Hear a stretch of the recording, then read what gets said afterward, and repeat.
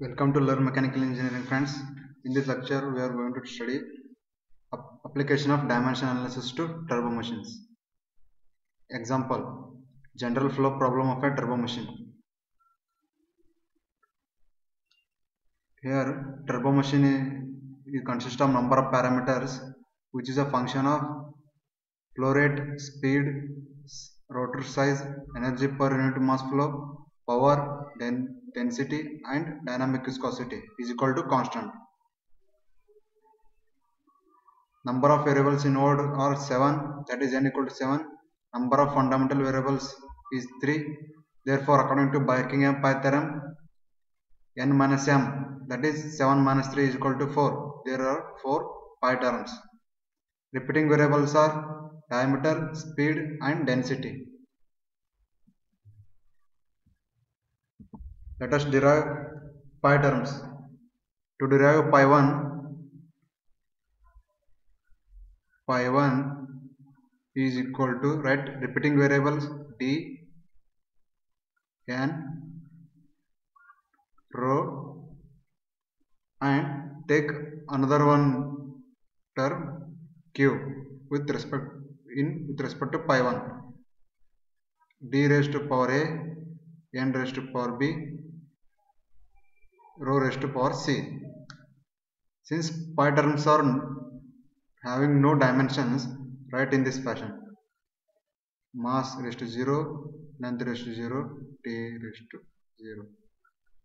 Diameter is having dimension of L raised to the power a, n to the power minus 1, whole raised to power b. Rho having dimension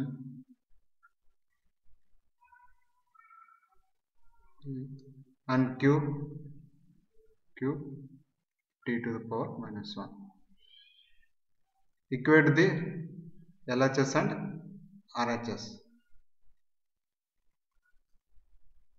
Great. First, m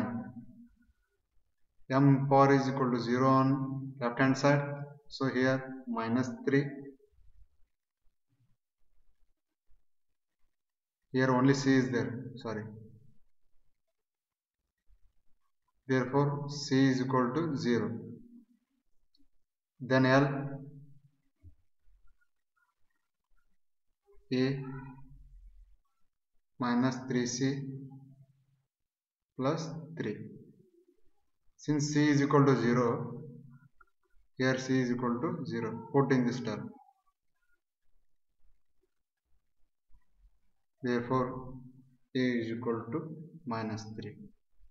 This is for m, this is for L. Then tan.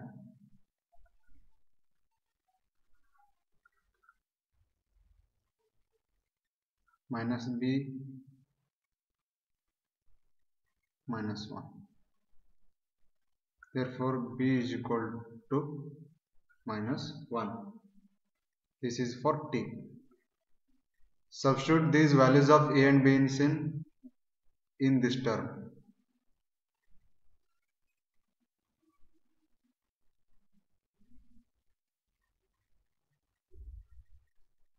Therefore, pi 1 equal to t. Value of a is minus 3. Value of b is minus 1. Value of c is 0. Write q as it is. Therefore, pi 1 is equal to rho raised to 0 means 1, q divided by n d. This is discharge.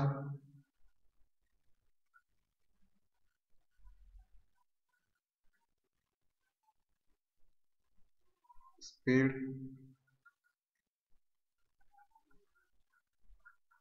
rotor size or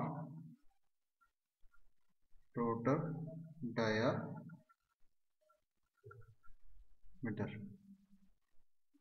This is the pi1 term. This is how derive the pi1 term. In pi1 term we should write repeating variables and q term. Remember this. If you like this video, subscribe to channel and like this video. Thank you.